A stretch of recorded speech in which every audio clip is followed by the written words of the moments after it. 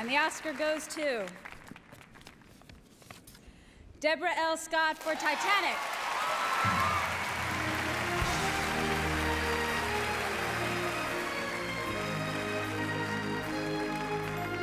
Thank you very much to the Academy.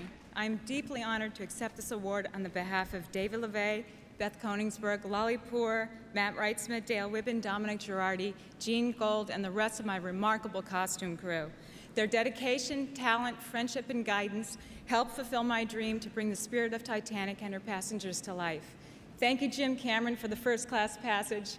Thanks, John Landau and Ray Sanchini, for such fine navigation.